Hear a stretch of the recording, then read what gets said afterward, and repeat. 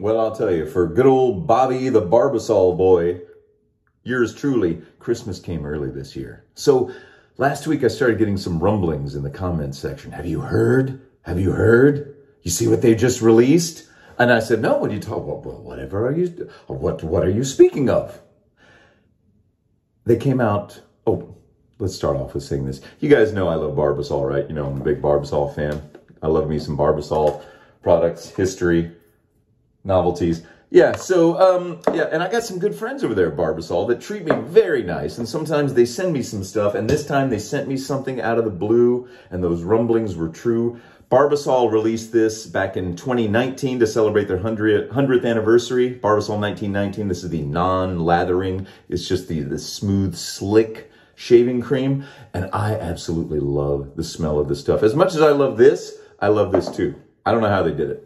I actually talked to two of the gentlemen that worked on this, and they knocked it out of the park. So on many, many occasions, I said, would you guys put out an aftershave that smells like this? Please put out an aftershave that smells like this.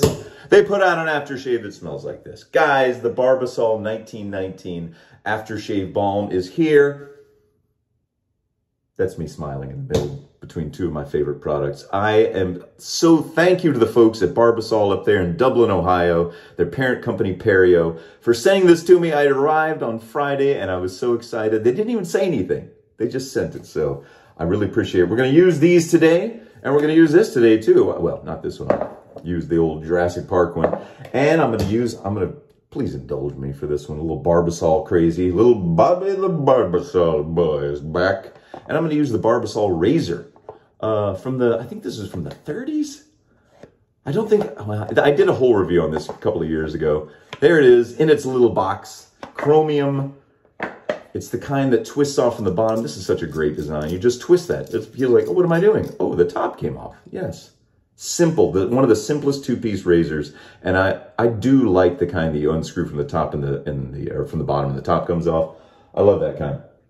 So we're going to put a feather blade, brand new feather stainless blade into that little guy right there. That weird shape in the middle always confused me when I was a kid. I was like, why is it that shape? Looks like a little TIE fighter there at the end. I just noticed that. Hey!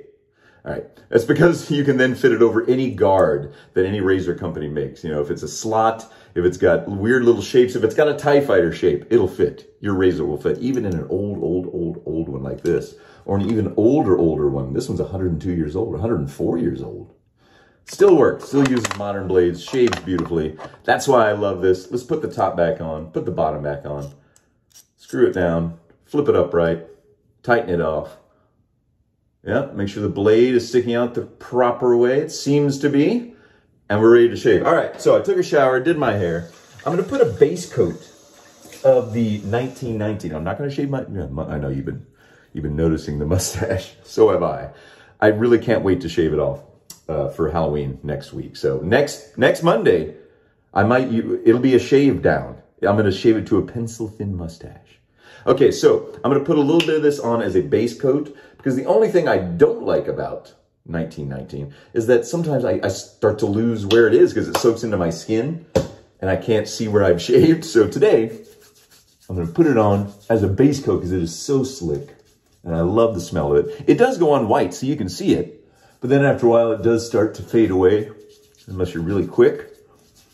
Oh, I love the smell of this stuff. I don't know what they put together or what combination, but, you know, it's just one of those things, you know. Certain scents just vibrate on the level that you're at. You know what I mean?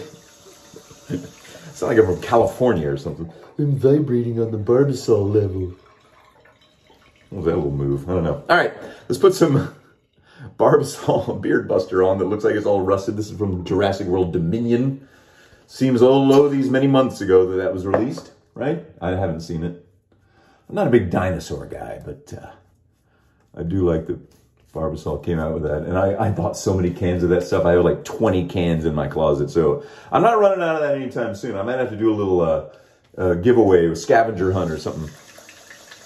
Give you maniacs one of my one of my Dominion Barbasol cans. I'll like leave it somewhere and give you some hints so you can go try to find it. And there actually is someone in town that emailed me. If you're waiting for, let me get this out of the way before I start shaving. If you're waiting for a review because you sent me a product, I'm getting to it. I just need to do more research on your razor or your attachment to a razor. Don't worry, I haven't forgotten about you. I like to do the best research that I can to make sure that I give the best review I can. And there's another gentleman in Austin that emailed me and said, hey, I've got some vintage stuff if you'd like it. So we might set up a meeting there. I haven't contacted you by email, but I'm letting you know right here. Hopefully you're watching. All right, let's shave. Oh, I can't wait. It's a little bit smaller. Check it out.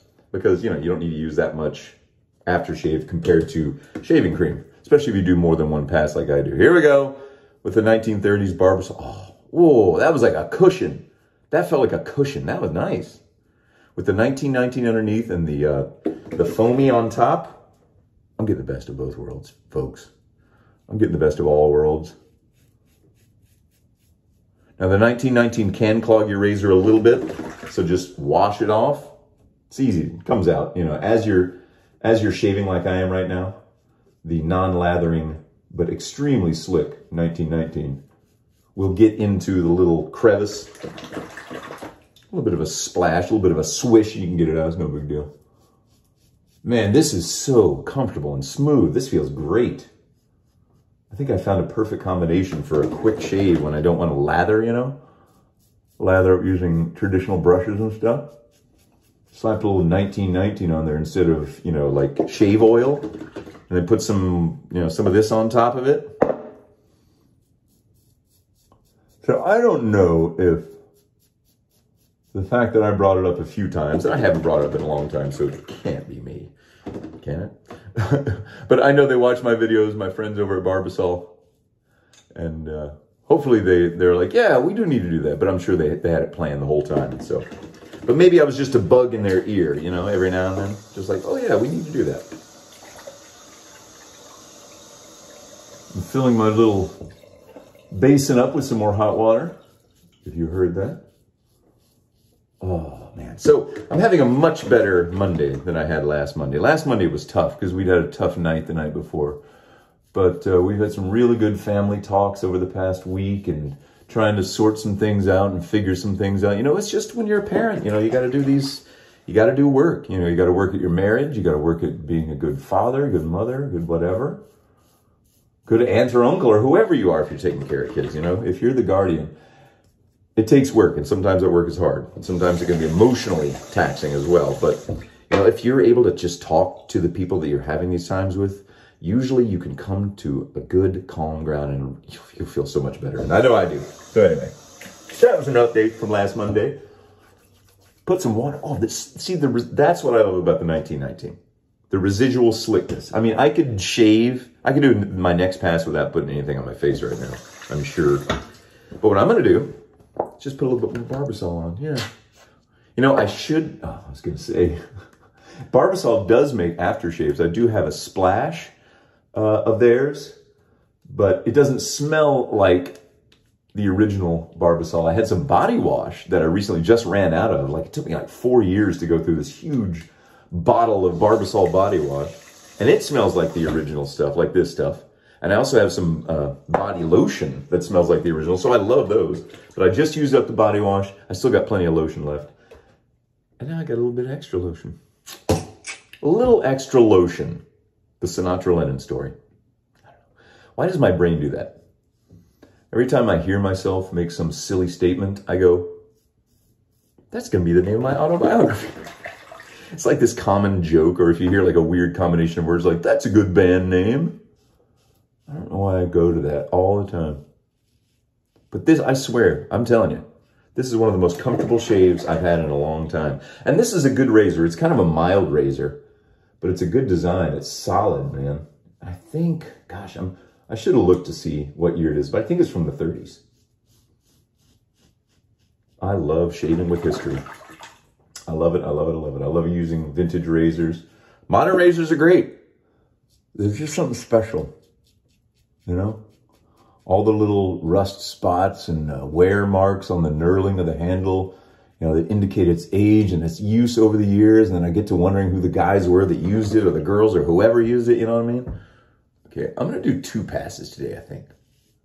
And then just like a touch-up at the end. That's what I'm feeling today. Normally I do 3, but I'm feeling that today. This coming Friday, now this is not set in stone yet. And I'll have to make the shaving video the day before.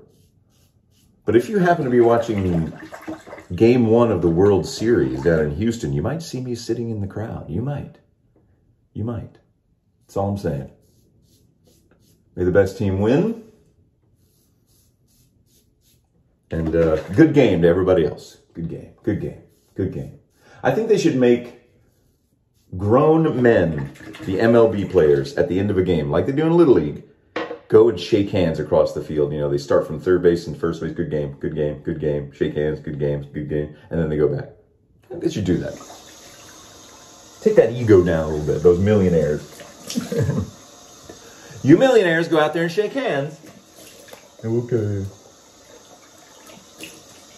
All right. Oh, man.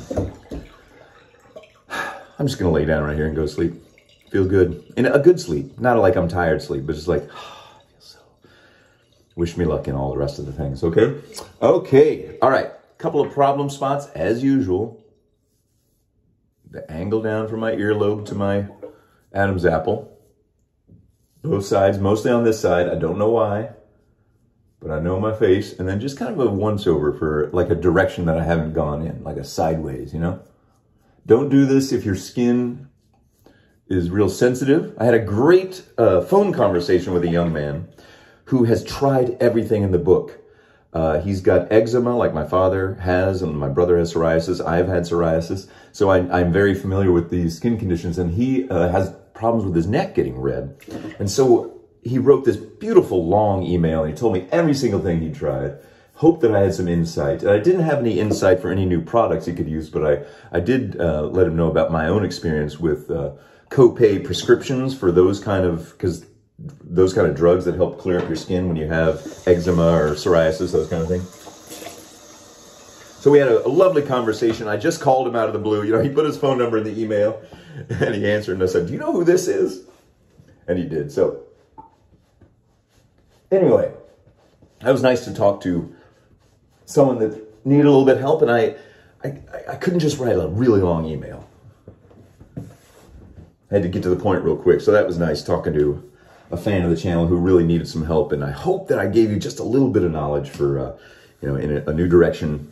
Hopefully you can find some help, and let me know if it does help out. All right, folks. The Barbasol 1919 Aftershave Balm moisturizes and soothes, reduces irritation. Yeah, all right, let's put it on. I'm going to use a little bit more than I normally would just because I want to smell it. It's very, yep. Oh, man. It smells pretty much just exactly like the shaving cream. I think there's a slight difference. And maybe it's not as strong or as a good aftershave should. It should be present in the nostril and then fade away fairly quickly. You don't want to be it lingering and you're just like in your nose all day long. Just a hint, like any good, you know, the amount you use has a lot to do with that too. So I probably use a little too much, but it feels so good, feels so slick. And you know what? Even after you put aftershave on, you can still, if you feel like a couple of problem spots, if you're slightly anal retentive like I am, go back and get it. Your skin can handle that little bit that I just did. If your skin can handle it. If it's too sensitive, don't. I'm done, folks. I did it. Barbasol, you did it again. You did it again. The aftershave that I've been waiting for. I'm so glad you guys did it. I kind of knew you would just because, I mean, you worked so hard to get this thing out that I knew that there had to be a time when you would match it with this. And I'm so glad you did. All right. And that's it for now. Thanks again to my friends over at Barbasol up there, Dublin, Ohio, and everybody that works at Perio. And to all of you who watch these videos, I really appreciate it. And yeah, watch the World Series. You might see me. You might see me. I'll be the one wearing a baseball cap with a big dumb mustache. I sent a picture of myself. I had these glasses on that I don't normally wear, sunglasses, and a hat, a baseball cap, and this mustache, and I took a selfie. It was like, I don't even recognize myself. And I sent it to my friend, and they said, you look like a guy named Bob. I don't know. Maybe I'll put that picture up right now. Anyway, have a great week, everybody, and I'll see you all very soon.